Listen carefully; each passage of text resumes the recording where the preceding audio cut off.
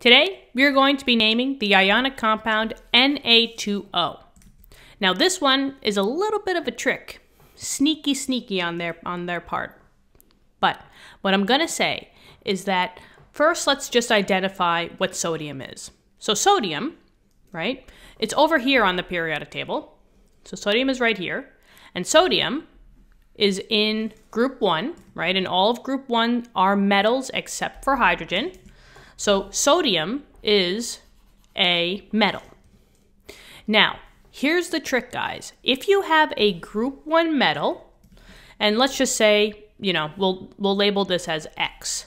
If you have a group 1 metal, maybe I'll just write this out. If you have a group 1 metal coming in with a oxygen, and you have 2s and 2s on the bottom, this oxygen is not the regular oxide. It's actually a polyatomic.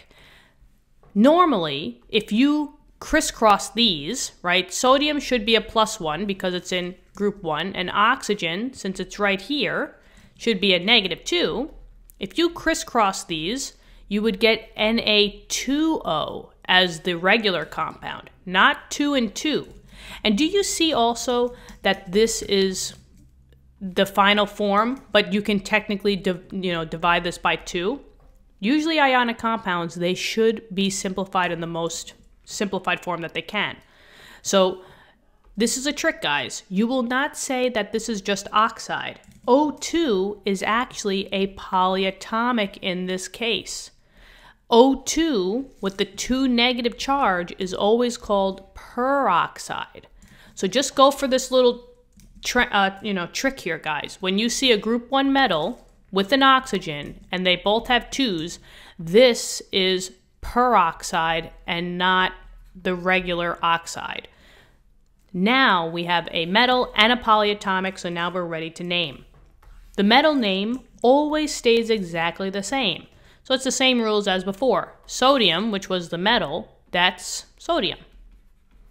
And now since I'm saying that O2 as a whole is peroxide, that's the polyatomic, that name always stays the same. So it would just be peroxide. Now since this is ionic, we just have to make sure, do I need a Roman numeral or not?